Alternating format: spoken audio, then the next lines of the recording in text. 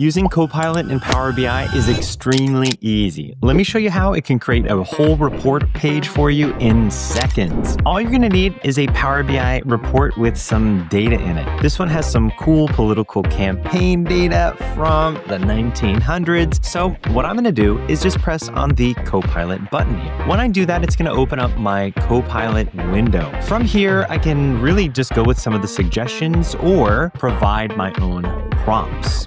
What I'm going to do is say, create a new report page, and it's immediately going to get to work on this. What it usually does is say, hey, Greg, I can do this for you, but what do you want me to do? Do you want a general view, the most relevant?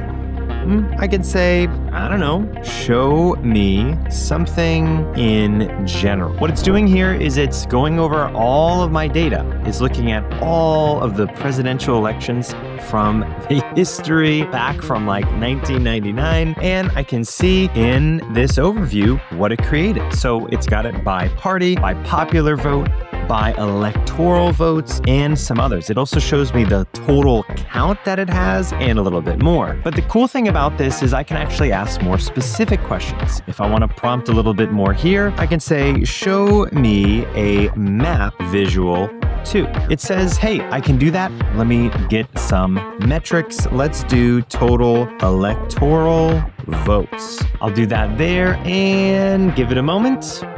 And it's added one in. That's how Copilot and Power BI can save you a lot